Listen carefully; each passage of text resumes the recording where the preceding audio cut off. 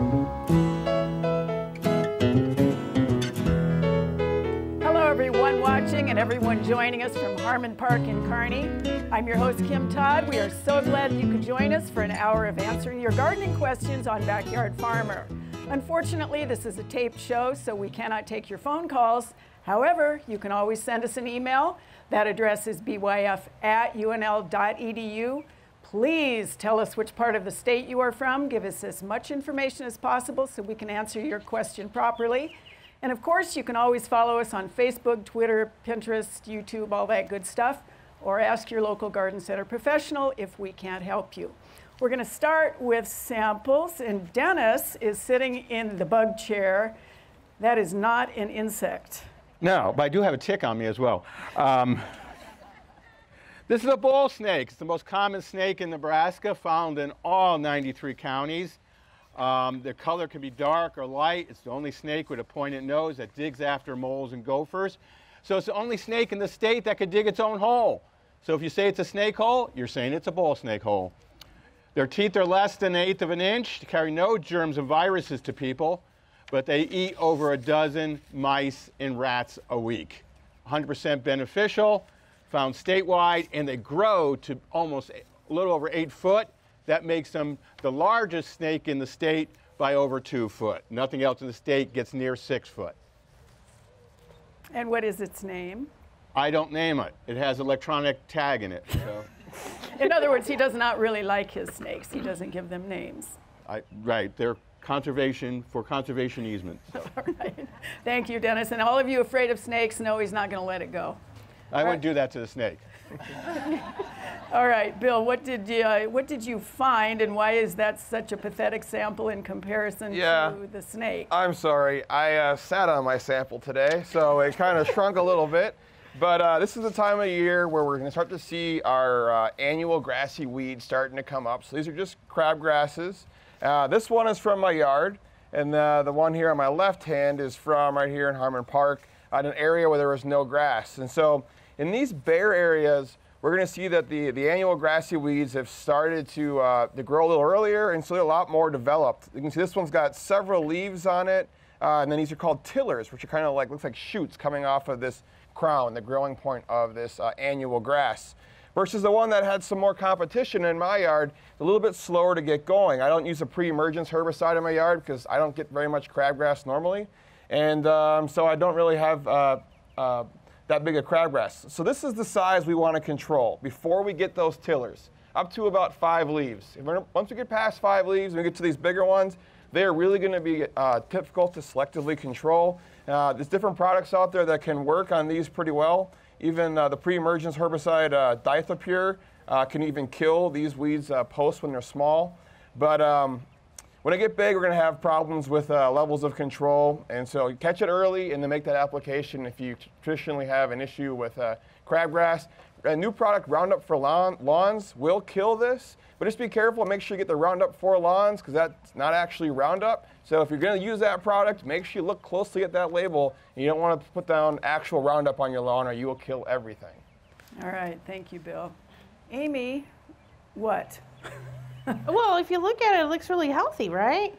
So I'm finally getting around to planting my garden, and so this is a pepper transplant that I had, and I was ready to throw them in the ground until I pulled them out. And some of the potting soil came off. And if you take a look on his little stem here, we're brown and thin. This is Pythium, which is a root and stem disease, very common to find. It's favored by wet soils, and for me, it was wet because all my transplants get watered once a week, so I added a lot of water to the bottom of the container, and cool conditions. And with our weather conditions the way it has been, my house was actually fairly cool, which I want to get a nice thick stem anyway, but I was sitting around that 50 to 60 degree temperature, and so favorable for Pythium to develop. Now, if soil hadn't knocked off below this point, I wouldn't have known that. And so if I would have planted this little pepper in about a week or two when we start getting really hot and he's out there and competing for water, he would easily just flop over and die. And so if you see your pepper plants or any of your new transplants start doing that, I would really take some time and take a look to see if you have any root rot and stem rot going on. You're going to find it in pretty much any plant material, whether you start your own or you buy. from a reputable nursery. These things are hard to avoid. They're just naturally going to be occurring in the soil mix that they're using, and when the conditions are right, they're going to attack these little plants. So, but this is Pythium, and Stimrod, and pepper. All right, thank you, Amy. Good luck with the rest of the garden. Thanks. Okay, Elizabeth, some lovely samples. Some lovely samples that you can actually eat if you wait long enough. So what I have is I have a couple of fruits that are the tree fruits that we have. I have both a mulberry and a chokecherry, and the way to tell the difference, if we start with the chokecherry, if you look really closely on the petiole of the leaf, right in here, there's two little, the glandular knobs is what they are, but two little dots on that petiole. And what that does is that signifies that that is indeed a chokecherry. Now, if you look at some of the fruits, they didn't have a really good fill.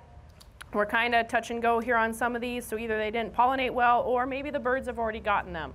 But with the chokecherry, as you wait until they turn that purpley kind of color, you go ahead and you use them at that point in time. They're a stone fruit, so you're not going to get a lot of fruit or a lot of flesh for your work, so it's going to take quite a bit. They are very tart. So it's going to take a lot of sugar if you want to make some jelly out of those guys.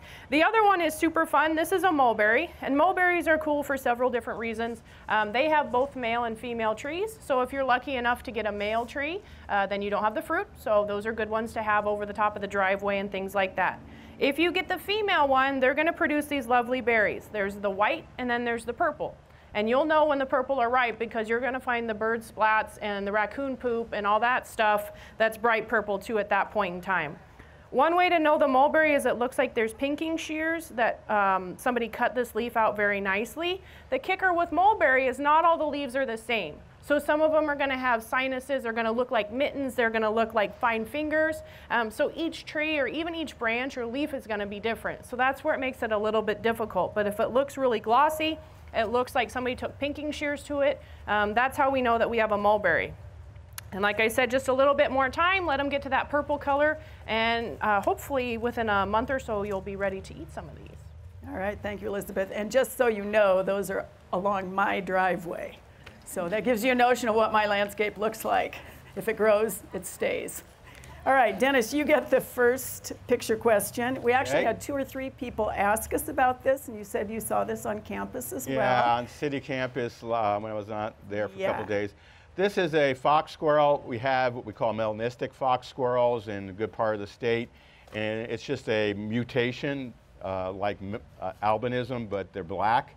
They're no different species, but this one has mange. And we're seeing more and more squirrels in areas where people feed the squirrels or allow the squirrel population to get high. They naturally get mange, and that helps keep the population down. So if you're feeding them, you might see more of this mange. And what happens when it gets real hot or it gets cold, because they have mange and they've lost their fur, they'll probably succumb. And that's nature's way of selecting and lowering the population. All right, thank you, Dennis. Okay, Bill, this is a Papillion homeowner, 2-year construction, wondering about the damage to the lawn. Is it critters, grubs, over-fertilized? He has aerated, he overseeded with 95% fescue, 5% bluegrass, did grub control. He did do gypsum in the spring. He does say this is the south side of his house. Well, one thing is I wouldn't recommend ever using a gypsum product for most of our lawns because we don't really have that low of pH in our soil, so let's just put that out there. But this is none of those pests you just asked about. This is Ascochyta leaf blight. This is something that we saw explode across eastern Nebraska over the Memorial Day weekend. It's a disease that it hits the tips of the leaves, and you'll see they'll start to kind of have these little spots, and then the whole tip will then die out from the top. It gets a straw color appearance, and then it'll eventually thin out, and the leaves will die all the way back down to their growing point called the crown. It's nothing we can do for it except for keep our lawns well watered but not overwatered. If you're overwatered, or like we were in Memorial Day, we had that flash drought in the eastern half of the state, 100-degree temperatures, very dry, very windy, sunny, and this disease went crazy. If you mowed during that drought, you can probably see the mower tracks through your lawns. Nothing we can spray now. Damage has been done. Nothing really can even spray in future springs. It just happens when we go from cold and wet to hot and dry really rapidly. And luckily, it doesn't hurt the crown. And in about 10 days, it will be mowed out, and you won't have this problem anymore. But it's a real pain in the butt right now. So. All right. Thanks, Bill.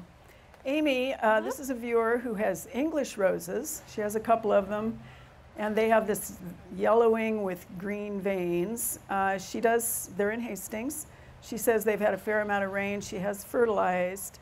Her follow-up a week or 10 days later was they're still yellow like this. Disease or fertility? If they're still yellow, I would really probably look at refertilizing. To me, with that really dark green vein might be a little bit of nitrogen deficiency, maybe a little bit of iron chlorosis in there. You said you fertilized, but with all these wonderful rains that we had, we're seeing a lot of that nitrogen that we may have applied around our ornamental plants getting pushed down and leaching down into that soil profile, and that plant isn't able to uptake it anymore. So I would try another fertilizer application. If that doesn't work and you're not seeing greening, there is a couple viruses in roses that will give us the exact same pattern and coloration called rose mosaic.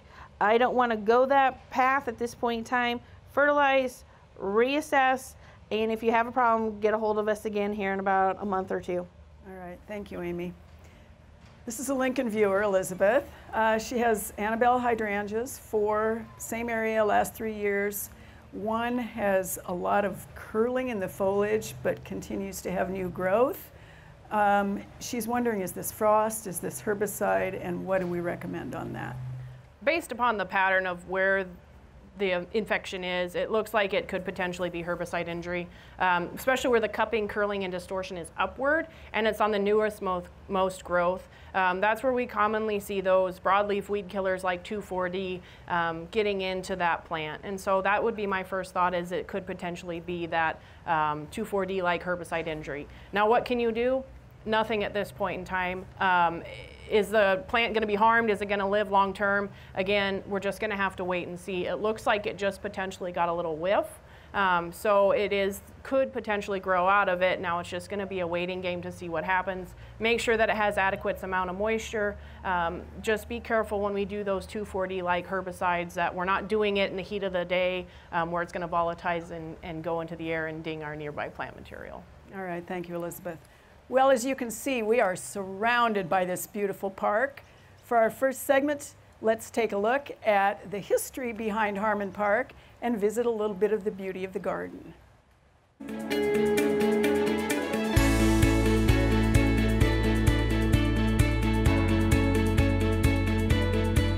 Harmon Park has a great history. It was established in 1876. It was originally kind of the south end of this property, and it was called Third Ward Park.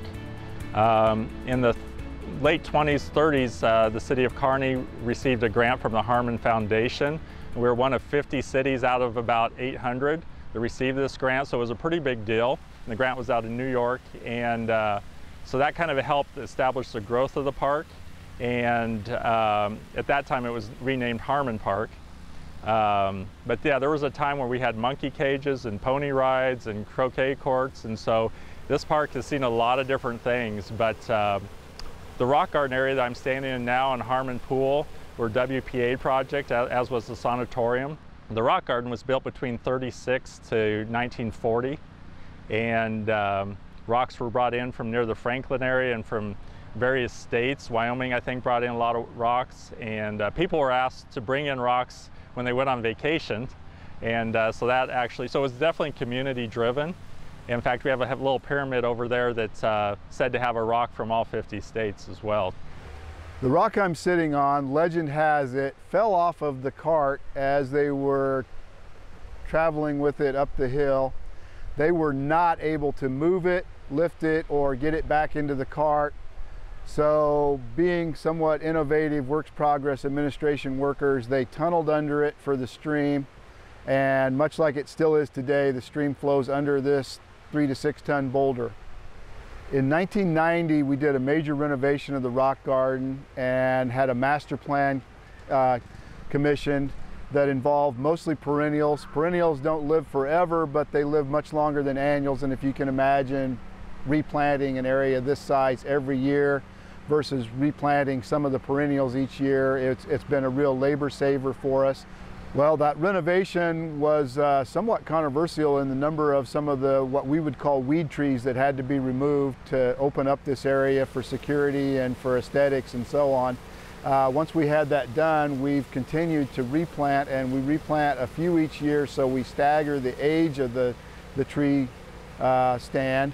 And we also try to be very vigorous in our mixture and diversity of species, so we don't have, for instance, all green ash trees up here that we're going to lose when the emerald ash borer gets here. We've got a great diversity of trees. We do have a few ash trees, and we'll have to deal with which ones to treat and which ones to remove. But basically the diversity, that's a good example of why it makes it more attractive as well. And there probably are between 50 and 80 species of trees in the rock garden and surrounding area. So yeah, we have a great city staff, a great city park staff that maintain this park.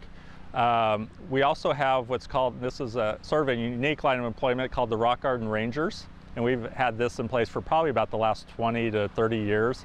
And they're specifically 15 and 16-year-olds. And this is their main area. It's pulling weeds, it's mulching, it's planting flowers. They do work in other parks and other sections, but this is their #1 location because it does take a fair amount of man hours to keep it looking nice. And again, it's so valued, we want to make it look top notch. Its imperfections is what makes it perfect. The rocks and how they were placed back in the 30s, you know, most everything's still original out here. I mean, we've had to do some repairs and some certain things, but we've always tried to keep with the character. And again, just to have somebody that had the vision to carry this out in this piece of property. And it's just a peaceful place right in the middle of the city. It's almost like it's our central park. You know, we really are having a great time with our audience and in this beautiful place, the sound of the water, the birds, the breeze, the perfect weather. I think we might come back to Kearney if we're asked. A little bit nicer weather than during last year. Yeah. All right. So, Dennis, you get the next picture question. Okay. I don't recall where this comes from. I'm not sure she told us, but she wanted to know what this is. That's a spadefoot. It's not a spadefoot toad. It's a spadefoot. It's a type of frog. I think they're great. They have no teeth and they eat insects. They carry no germs and viruses, and they dig down because they have little cornified things on their back feet, and so they dig backwards in the sand, and then when you have a thunderstorm, they come up, mate, lay their eggs, and then go back down. So they feed all in 1 week, and you can hear them right now because they're mating because we just had thunderstorms out here, and I heard them last night, and their call, the male's call, is quite distinctive. It's bah, bah. And that's a spadefoot, Spiabomifrons. And I'm certain they make the same face when they do that. You can't follow that very well, Bill, but let's give it a shot. This is a Midtown Omaha viewer. Their lawn is a mix of zoysia and fescue. The zoysia has usually greened up. Yep. This year it's quite delayed, spots and strips that are still brown. What's going on? You know, it could be natural. We had a drier winter. It wasn't terrible. You know, the Bermuda grass and the zoysia grass plots we have on East Campus are just starting to green up, and so this is maybe not that atypical after the winter we had. If it stays like that, then it could be dead. It will slowly fill in with the heat that's going on right now. And this is one of the problems we have when we have a zoysia grass lawn next to a cool season grass lawn, is that asymmetric kind of green up.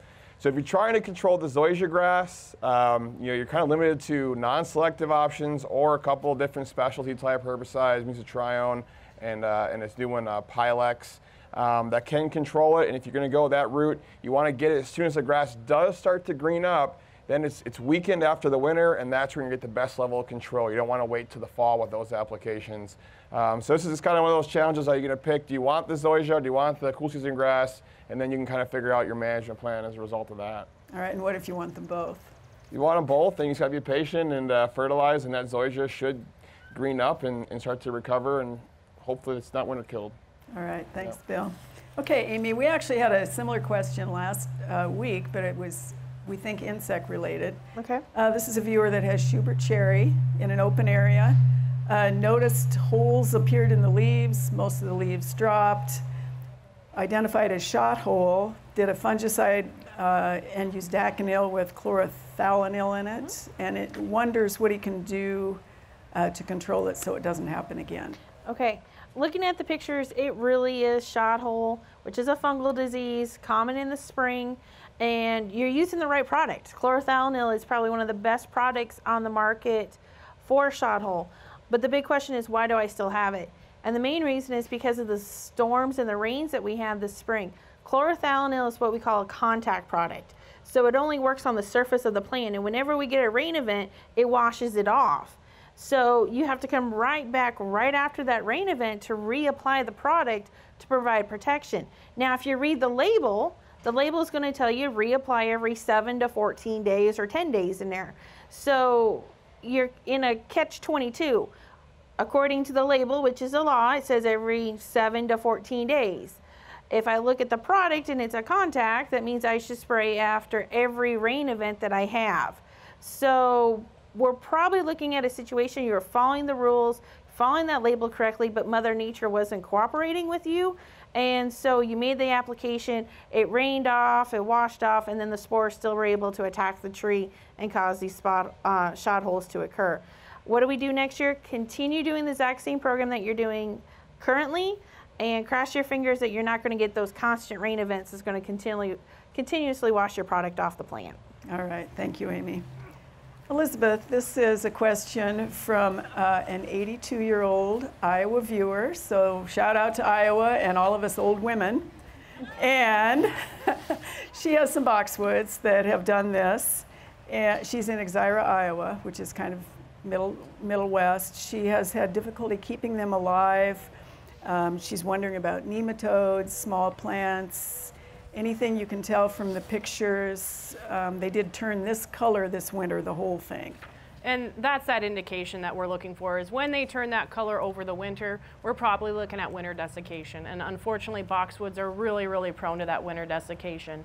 What happens with that is the roots are not able to soak up enough moisture that gets lost by the leaf. And so that's where that leaf is going to lose a lot of moisture. It's going to turn that tan color. Now, what can you do? You need to make sure that they're placed properly in the landscape. So make sure that they're put in a location where they're not going to get that hot sun and lose a lot of moisture. If they're put on a north or even a west-facing area, know that those winter winds are probably going to dry them out. So make sure that you apply moisture anytime air temps are 40 degrees or more. Give it a slow soak. Allow it to infiltrate down before the temperatures drop below 32 degrees where it's going to freeze. The other kicker is you can apply an anti-desiccant. It's like a waxy-like product. You can apply that, and it kind of slows the moisture loss through the leaves. You're looking at a couple of different applications during that. I'm not a big fan of boxwoods by any means because they smell like cat pee to me when they bloom. But if you really like them, you know, those are some of the things you're going to have to keep in mind with those boxwoods, is you're going to have to make sure that they have adequate moisture when we go throughout the winter. All right, thank you, Elizabeth. A good scent. Yeah. Mm-hmm. Yeah. All right, well, we got all of our ornamentals and our vegetables planted in our backyard farmer garden last week, so let's take a minute and look at the other ends of this beautiful space. This is the backyard farmer garden this week.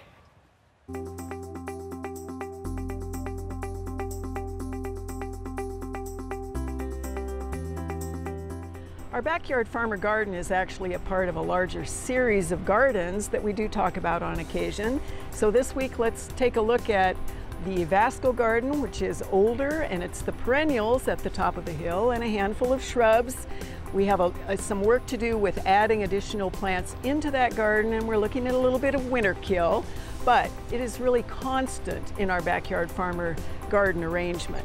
We also have the rain chain, and we are going into year 3 on the rain chain, which still performs its function beautifully. We had a little bit of winter damage on some of those perennial plants in this series of rain chain gardens, but again, they are beautiful, they are seasonal, they will begin to rise and do their thing and attract all those pollinators, which is of course essential in all of our gardens so that our vegetables and our fruits can be pollinated. Our insects need to eat as well. We have some beautiful perennial plants that are well established as a part of both entrances and exits to the entire garden, and one of those is this great Baptisia, and that's what is happening this week in the backyard farmer garden. You know, the Vasco garden really does predate the rest of it. It's perennial, it's pretty solid, and the rain chain is doing exactly what it should do, so this is a wonderful place for all of you to visit when you come to Lincoln. All right, Dennis, we're going to go to regular old questions. Okay. This is pretty cool. This is a person who has a wild turkey that has had 8 babies in the backyard. And she is wondering, does she put a fence around the yard to keep the turkeys in, the dogs, the kids, the cats out? Or what exactly can and should she do? Well, if they're wild turkeys, a fence probably won't work because they can get enough light to get over most fence. So if you want to keep them, keep the kids away from them, a fence, can keep the kids away, keep the dogs away. Would be your best bet. And wait till turkey season, and then you'll have something for Thanksgiving. A lot of something. Yeah. All right, thanks. Bill, this is a question about corn gluten meal. Okay. He has used it in the spring to fertilize and suppress crabgrass. Sure. And he is wondering, really, does it work? And has there been any follow-up to the Iowa State research on it? Sure. The initial research from Iowa State showed that the corn gluten meal would help with crabgrass. But then when we looked at it in even more detail, what we've noticed is that there's amount of nitrogen fertilizer in that corn gluten meal that the grass just grows very vigorously because it's very well fertilized, and a well fertilized lawn, like I showed in my sample, is going to help to suppress those weeds. And so, it can work as a fertilizer source, but you can use other just types of fertilizer to keep that lawn vigorous that will also really suppress that crabgrass. It's once cool season grasses start getting stressed out by the heat and are not fertilized well, that then the crabgrass comes in and it shows its ugly head in July. So can be effective, but so can a lot of fertilizer products. All right, thank you, Bill. Amy, this is a hackberry question. Mm-hmm. We've been having a lot of questions about big hackberries dropping yellow leaves all over everything. The question is whether it is in fact a disease of hackberry or whether it is drought stress. What is going on exactly? Okay. Typically with hackberry, we don't see a lot of disease issues with hackberries. So I'm going to probably lean to more an environmental condition, whether it was the cool temperatures and we had a late, that nipping of the buds, late frost type situation where we should be seeing a second flush. It could be associated with the drought back in 12 and 13. Trees are amazing. They can handle a lot of stress, but we don't actually see that stress for multiple years down the road. So we're 5 years since the drought and we're still seeing the impacts. And some of our trees, this is the first time we're going to see the impact of the drought of 12 and 13, which is amazing. So it's one of those things you're going to have to sit back, assess the tree. Do not fertilize it. That actually adds more stress to the tree. Make sure it's getting adequate water as we get into these hot summer months and see what happens, and maybe it'll be just fine next year. All right, thanks, Amy. And Elizabeth, you're nodding like you're getting the same question. We're getting a lot of those questions too, and it's exactly what Amy said. So don't be worried, it'll be okay. All right, and your question is whether the strawberry bed will be okay. Cass County viewer, overrun with bindweed this year. They're going to pick off the number of strawberries that they can, and then they're going to tear the bed up. They want to know what they should do to actually restore that site before they reestablish the strawberries. The kicker with bindweed, it's one of those tough weeds that you want to get rid of, but it always pops back. It's a perennial, so it's going to come up from the root system. So if you're picking your strawberries off now, you might want to consider solarizing that area to try to kill the root system and to kill any seeds that are potentially there, anything along those lines. You might want to look at that solarization. There are some products you can apply.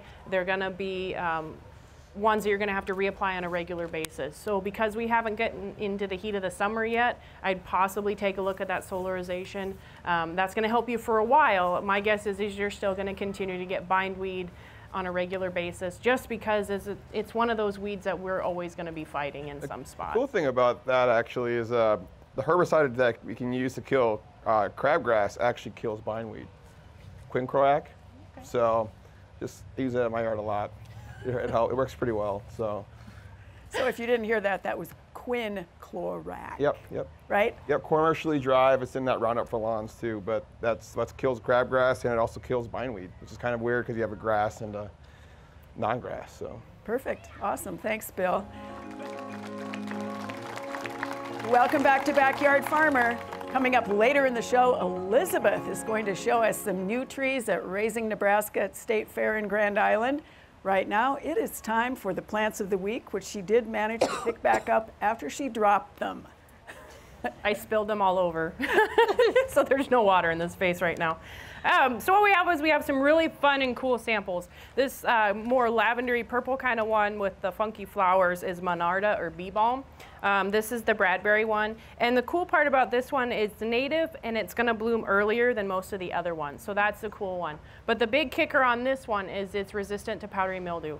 And why is that a big deal? Well, a lot of these Monardas get powdery mildew and those leaves get that powdery kind of ghostly appearance to them, and then sometimes they look really sick. But with the powdery mildew resistant one, you don't have to worry about applying that fungicide to them to prevent that or to cure that.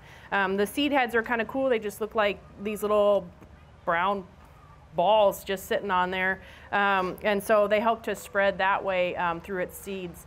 The other one that we have is going to be the Fontanelle Iris. The cool part about the iris is we know that the foliage or the flowers are going to fade eventually, so we need to take a look at the foliage, and this is one of the ones where it has really great strong foliage with it as well. So that's the cool one. You know, how can you mistake that lovely iris flower? And if you want, once that one fades, you know, we've got another one coming right behind it that we can pick this one off and let that other one go ahead and bloom there too. These are great near the edges of rain gardens, and out here at Harmon Park we have a whole bunch of irises. The thing to keep in mind is that yellow iris can be slightly aggressive, so when you're looking you need to make sure that you're not picking one of those iris varieties that's going to be aggressive long term. All right, thank you, Elizabeth Buches, and those are in the Backyard Farmer Garden. All right, you get a series of pictures next, Dennis. These are all critter damage pictures. The first is a patch that was robust and healthy of rhubarb, looked robust and healthy, as she said, and I said, and her suspects are groundhogs, rabbits, and deer. What happened? And the second one is a maple on an acreage, variegated. It's one tree that's been chawed on, and the third one is a maple tree that also has been chawed on. Okay. Well, there's two different creatures here for the three incidences. The first one, the rhubarb, is not rabbits or woodchucks or groundhogs. It looks more like a raccoon going in there after something. Raccoons do eat sometimes rhubarb, one of the few animals that do. But also deer occasionally will try rhubarb. And the way it's stomped and really smashed, I would go more with either a raccoon or a deer. It's hard to tell without seeing the teeth marks. The other two are definitely tree squirrels, fox squirrels. And the fox squirrels will strip, chew and strip and lick to get nutrients. For those, you need to protect that part of the tree, the bottom part of the tree, maybe so it's an inch bigger, maybe some type of drain tile. Or you can use a repellent.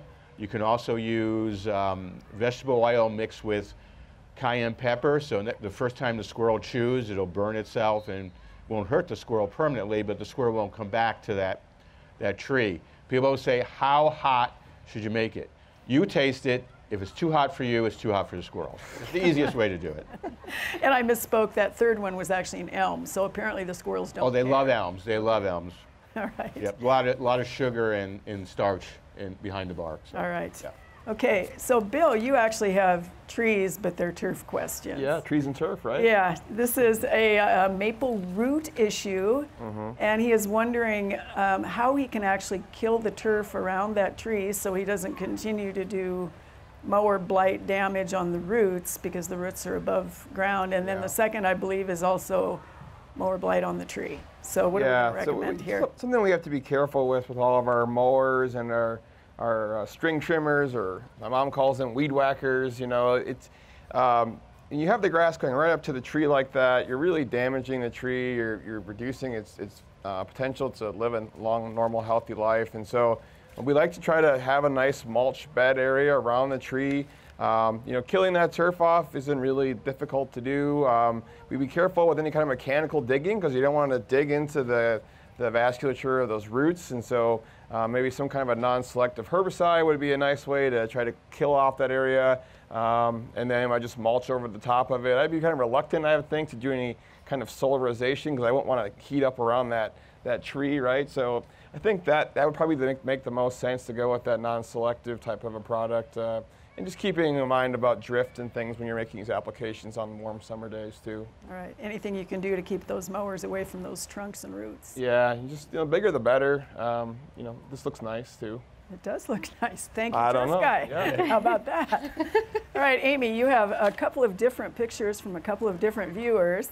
This first one has a lovely white thing in the foreground and then some other little things popping up in the background. And the second one is just a big old white thing. What do we have going on? So if you really take a look at these pictures, these are all occurring in landscape beds where we have mulch down. And the last one, this is a slime mold. The other white glob is another slime mold. These are fungi that are breaking down the mulch. They're good guys. So they're breaking that mulch down into carbon and nitrogen that the plants can actually uptake and use. They don't look pleasant. Some of them also are called dog vomit fungi. Not real pleasant to look at. The trick is they're short-lived. They're only that color for maybe a day or two. If you really don't like them, hit them with a strong blast of water and you'll wash them right off. On that first picture, if you look further back, there's mushrooms that are just coming up. Now, the type of mushroom these are, I'm not for sure, but once again, they're breaking down the dead organic matter, whether it's the wood chips or they could be breaking down tree roots that might have been underneath that bed at one point in time that are now gone. They're breaking down, and this is the reproduction structure of that fungus, breaking down those roots. That's how it's going to spread from point A to point B. Once again, they're short-lived. If you don't like them, you could go cut them off. Or if they're in your home lawn, just hit them with the mower and you're good to go. So in bottom line, they're actually good guys. We want them. They're helping our plants. They're giving us the carbon and nitrogen that we need for our plants to be nice and healthy. Just don't nibble. Yeah, don't nibble any of them. They'll make you feel pretty ucky later on. All right, Elizabeth, you have a Tecumseh viewer who has sent images of stunted potato plants, 10, oops.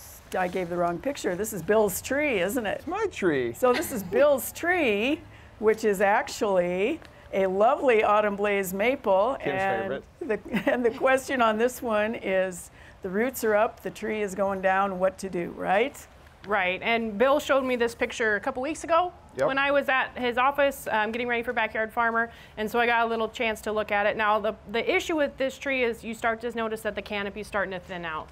And that's your red flag right now. The canopy shouldn't be that thin, especially on an autumn blaze. That's a quick growing kind of a tree. So we took a look at the root system, and the root system has all sorts of stem girdling roots that are crossing on top of them, and it's just kind of like kinking a hose. When you have that stem and then you have that root going over the top of it, it's like kinking a hose. And my guess is we have a whole lot of root issues going on underneath the ground that we just can't see. And so long-term, outlook for this tree is not very positive. Because it's a maple, once those limbs die, we would talk about removal as quickly as possible because they're very brittle. If we have a hazard or something for them to fall on, that's going to be another thing. Now, if it was me, I would maybe take a look at removing it quicker, sooner rather than later, I guess. I think I'm planning on taking a chainsaw to the base. A chainsaw to the base. It's not where I wanted it. I felt bad about taking this big tree down, but now that nature's kind of doing it for me, I don't feel as bad. So that's going to be the next Backyard Farmer, maybe. Chainsaw to the base. Guy taking a tree down. The thing to keep in mind is you're probably going to want to treat that stump with a cut stump treatment with a glyphosate-like product or something along those lines. Some trees are really prone to sending suckers up from the root system or from the base, and so by cutting that tree and immediately applying that Roundup-like product or the glyphosate product around the cambium area right behind the bark is going to help to kill that root system so you don't have all those little ones popping up all over your yard, because we know turf is kind of important to Bill. Kind of, on a good day. And that's a pretty good segue from tree segment into all of the real good new trees that Elizabeth has planted at Raising Nebraska. Let's take a few minutes to see what she's done.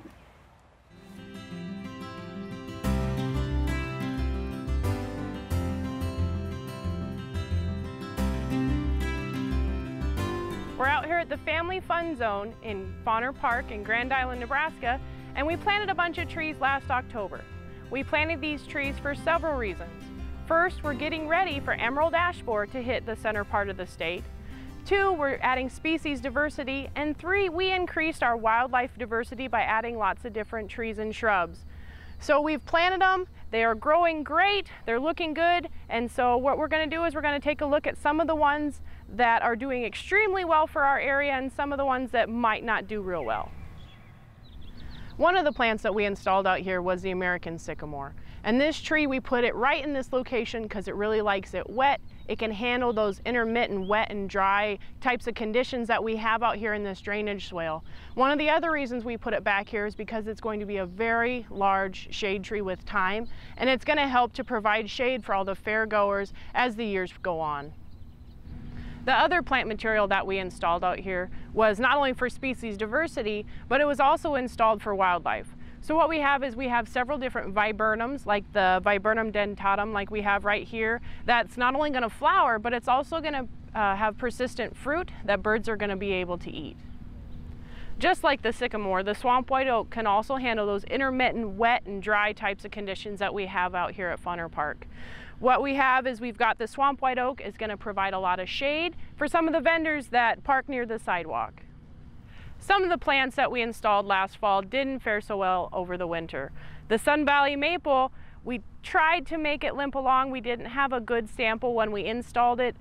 So this is just a good example of you need to have quality nursery stock. This guy was really root bound when we installed him, and we thought maybe we could make him work in this site. But as you can see, this spring he didn't fare quite so well. Diversity is really important, whether it's your home landscape or in a large public landscape out here at Harmon Park. So when we install our trees, we need to make sure that we start with good nursery stock. We need to make sure that they're well watered, and we shoot for about 1 inch of supplemental water a week when we get through the growing season. We also need to make sure that we use species diversity. So we need to install those different shrubs, whether it's the viburnums for the birds, whether it's the willows that will work in the wet areas, or our lovely shade trees like our oak or our sycamore that'll provide shade for years to come. You know, diversity in the landscape, as Elizabeth said, is really, really important. It will be great to watch what lives and what dies under your wonderful, watchful eyes. All right, last picture for you. Okay. This is another, of course, critter. And she had a walnut that went from foliated to stick overnight. The follow-up question was, did you see any insects?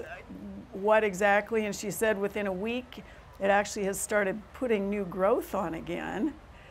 What do you think here, Dennis? It looks like it's been browsed, and the thing that browses would be deer, and that could be either white-tailed mule deer, or even if they're in the extreme northwest part of the state, it could even be elk, but it doesn't look like an area for elk.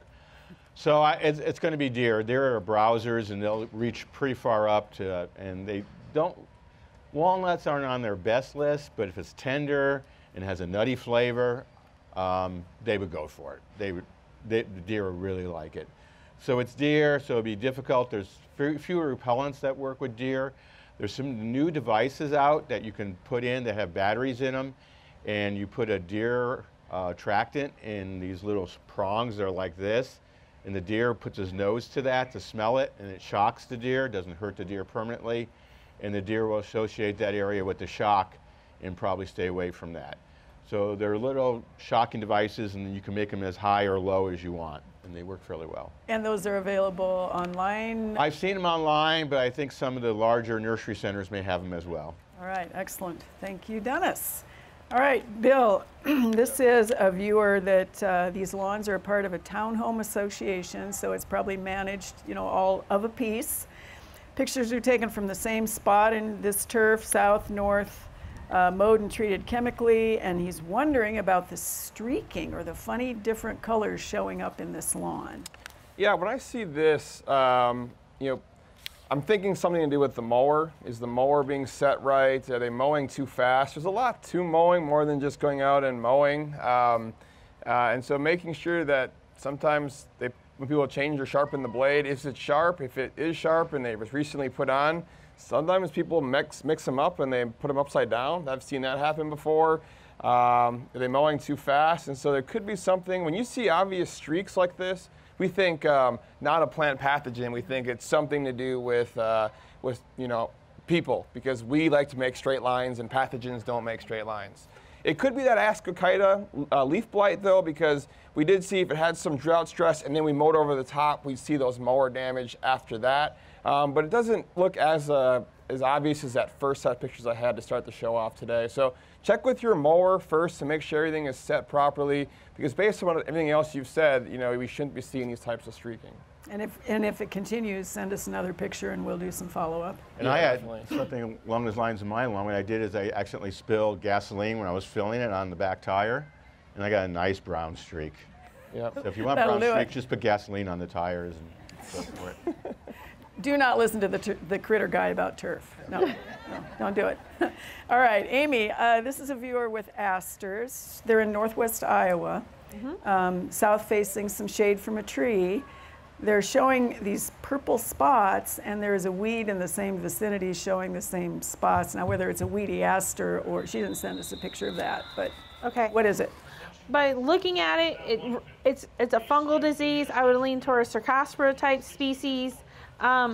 It's because of the wet conditions. Now, the weed that has it, I would probably lean toward it's another aster species. If it's a different species, maybe a totally different disease. Diseases get a little picky about plant species, and they don't like to jump species whatsoever. So the trick is, it likes wet weather, which we've been having. Now that we're getting warm and dry, I would probably see that fungal leaf spot slow down.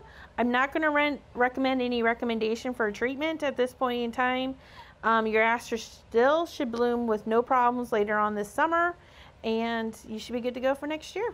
Excellent. The nice thing about it is it's leaf spot, not flower spot. Correct. All right, now the potato picture. Elizabeth, this is Tecumseh.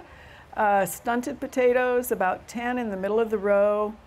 Root appears fine, the cut piece appears fine. They did preen all 4 rows after planting. Any idea why we'd have 10 in the middle of the row that would do this odd thing? You know, my first thought is when you've got 10 in the middle of the row, how, you know, could it be viral? Because we've got that distortion and that little bit of clubbing. Could it be viral? Because then if we've got 10 in a row, how many pieces did we cut that seed potato into? Because if that seed potato had a virus and we cut it and then we spread it out, we're going to see that in those issues. Now, if it continues to grow and it grows out of it, we could be looking at herbicide injury. And herbicide injury, like those 2,4-D-like products, are going to cause cupping, curling, distortion, mainly on those uppermost tender pieces. As that potato continues to grow, though, it's going to start to grow out of it, hopefully, if it didn't get a big enough whiff. And then you're going to start to notice it looking normal. Now, the kicker with when we get into herbicide injury on vegetables or fruits, there is no pre-harvest interval from when it's applied to when we can safely consume that product.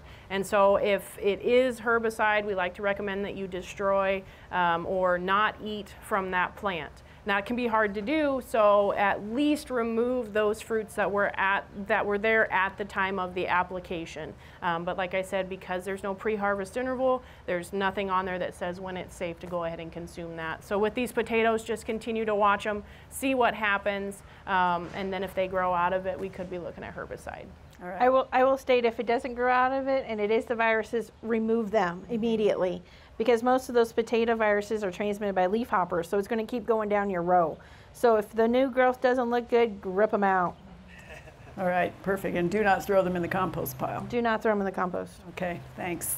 All right, regular old questions. Dennis, this viewer wants to know if poison gummy worms can be used safely in a vegetable garden because the moles have become a problem.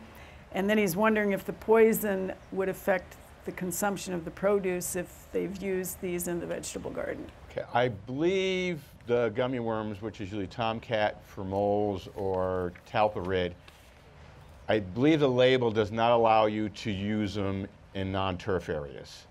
So you always go by the label, and I'm fairly sure they don't want you to do that. The other thing, moles usually don't cause that much of a problem because they're only eating insects and earthworms. They're not hurting turf roots. They break the turf roots, but they're not feeding on them. And so if you have something as a taproot or hard roots, they're pretty much just, you know, aerating and eating the insects and primarily earthworms in between your vegetables. So I would not worry about it too much, but I definitely would not use a toxicant for moles, because remember, moles are a mammal, we're a mammal, so definitely don't use a toxicant for moles in a vegetable garden. All right, thanks. All right, Bill, this is if you were trying to describe something that's been happening for several years without sending a picture. Okay. It says the bluegrass looks good in the spring with increasing temperatures. spots brown, pie plate size, and then other areas appear dry even with watering. Yep. So 20 to 30% damage, spray, granules, fungicide. Sure. What do we do here? So my guess, if I think it's a bluegrass lawn, if we see it, it looks good in the spring and then dies out.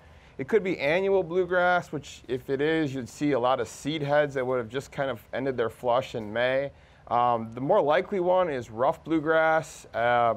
It loves cool, wet weather. It hates hot, dry weather. If it is rough bluegrass, it's very stoloniferous, and so you can actually go down to that grass and pull it up like you're pulling off a toupee, like it just comes right up, right? So if you have that, then you want to round that area up, and you want to seed some new bluegrass into that.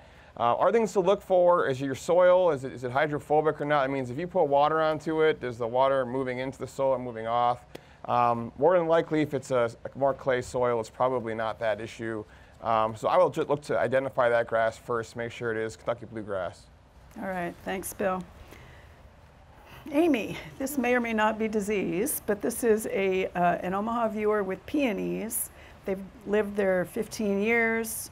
What they have is they had the flowers themselves all of a sudden had brown edges, brown spots, and just kind of went like this. And they're wondering, is this disease or is this our odd weather we've been having?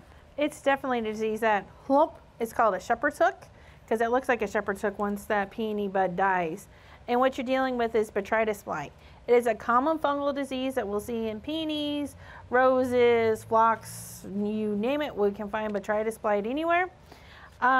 It's going to attack those buds and those petals, and with the wet weather, that is the prime time for it to attack. So how do we manage it? The minute those buds start to set on, you start with a fungicide application, and you keep applying until your peonies are done and are spent out and you're ready to move on to the next flower in your landscape. Now, botrytis blight on roses, you would also have to continue on throughout the growing season for that. Common, we see it everywhere. Wet weather, once we get dry, we don't have an issue. The other trick I will tell you, avoid overhead irrigation because that's going to favor botrytis blight, something fierce in those peonies and roses. All right, thanks, Amy. Elizabeth, this is a viewer who has a lilac, quite an old one. They have a lot of canes, maybe a dozen that are 2 or 3 inches. No foliage up the canes and a lot of suckers at the base. He's wondering how he should manage that so he can save the lilac and get it to bloom properly. The kicker with some of those lilacs when they get to that size and they get those big canes on them is they're more attractive to the ash lilac borer. So you really want to remove those older, bigger canes. Now we'd like to do it where you remove 1/3 of the cane, so over 3 years you've completely rejuvenated that shrub. The kicker is that's easier said than done, especially when you're dealing with those well-established, really big, old-fashioned lilacs. So you might have to consider complete rejuvenation where you cut it back completely before it leaves out. Now the kicker is you're going to miss out on that flower production that year. But if you've got those larger canes and you're not able to get the chainsaw or the saw in there to remove 1/3 of the canes over that 3-year time span, it's going to be easier just to take the chainsaw, cut it back, and then let the tree or the shrub start over again. So they will get blooms eventually. It's just going to take a few years. All right, thanks, Elizabeth. Okay, Dennis, this is a rabbit question and comment. Okay. We had 2 or 3 people send in pictures of the hole dug in the turf, yes. the form, right? Didn't see the baby bunnies. And then we had a viewer who said about 30 years ago for Festival of Color, someone said lay a clear plastic bottle down 3/4 filled with water along the path in the flowers in the garden. The bunnies will run right by and will not stop to sample. And she's tried it and her neighbor has tried it. So rabbits just keep heading down the bunny trail. What is going on with that one? That's a good one. I would like to see, maybe we can get a grad student to do that into a proper, 100 trials to see what's happening there. It could be reflection off the water, that the sun is reflecting through the water and they're getting scared of something. Other than that, I'm not sure. All right, so there we go with a good graduate student project. Yep. All right, well, and unfortunately, that is all the time we have for Backyard Farmer tonight. We want to say thanks to our audience for joining us in beautiful Harmon Park. Thanks to Steinbrink Landscape, Rocky, for all the beautiful plants that are hiding all the things that we don't want you to see. Thanks, of course, to NET for putting this production on. And thanks to our panel for another great show.